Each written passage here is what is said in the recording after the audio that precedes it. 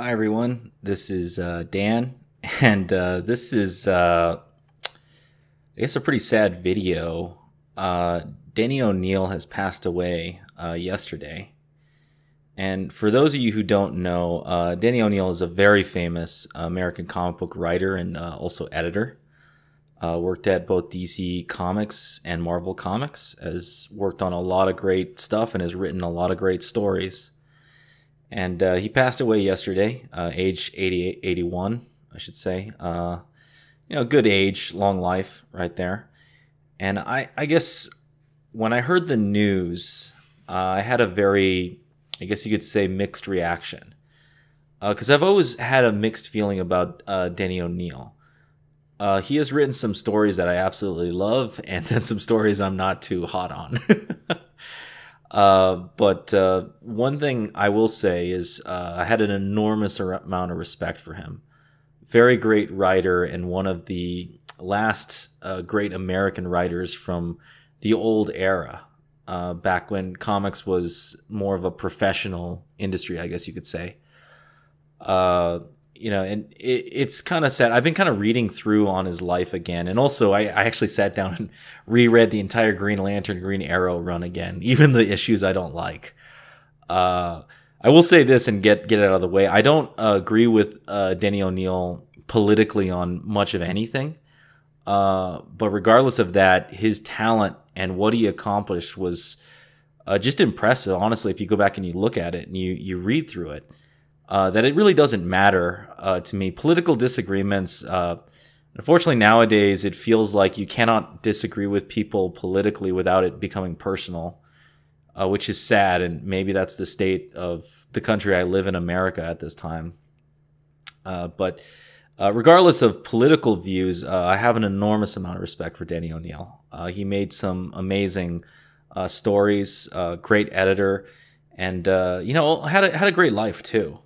I think it's important to note Denny O'Neil. I hate to spout off the Wikipedia, but Denny O'Neil was born and raised in the Midwest. I think, St. Louis, Missouri. Raised Catholic. Went on, graduated from St. Louis University with a bachelor's in art. He joined the U.S. Navy and actually participated in the Cuban Missile Crisis. And then was writing columns when he was discovered by Roy Thomas, who brought him along to eventually work at in the early days at Marvel Comics. Denny O'Neil was actually one of the first group of writers that came right after Stan Lee. And he wrote quite a few interesting stories there at Marvel Comics. In particular, Denny O'Neil was on the X-Men right before the first run of X-Men, right before it was canceled, and then rebooted into giant-size X-Men with Len Wein and Chris Claremont. But yeah, a lot of people don't know that that last, I guess, run of the first run of X-Men was done by Denny O'Neil and Neil Adams. Very cool set of issues. And then he went to work on at Charlton Comics, and eventually he got discovered by Dick Giordano, who brought him into DC Comics. And this is kind of where he's most famous for, is DC Comics.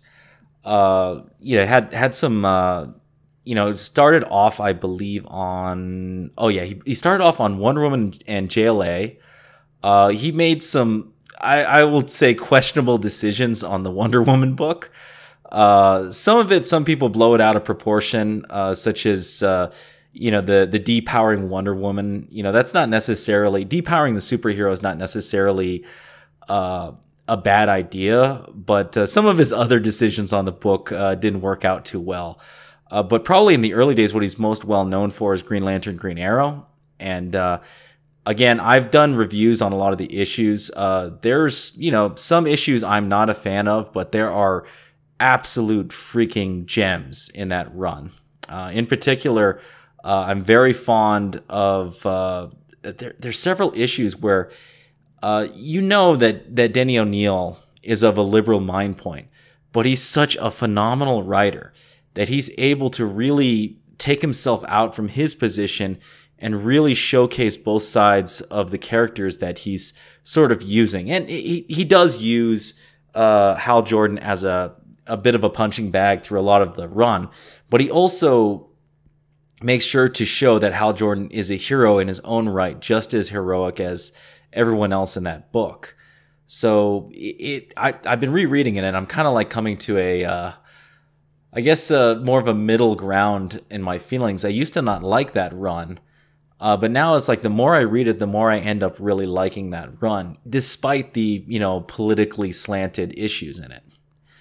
There's another really good story, or Green Arrow story, ironically, in a Green Lantern run, with between Green Arrow and Speedy, which is really, really good. I think it's 85, issue 85, and if you can, if you want to grab an issue out of that, you definitely got to pick that one up. Denny O'Neil is also, in general, he's very famous for teaming up with Neil Adams. Those two are basically a power team throughout much of the 70s and even beyond. And what they're very famous for, kind of reconfiguring Batman during the 70s to be more of a what he's more known for to this day. I don't actually have those Batman comics, and I really need to get them. I've been thinking of getting either a trade paperback or an omnibus. A lot of people tell me that the Neil Adams omnibus for those Batman issues is bad. I'm not sure.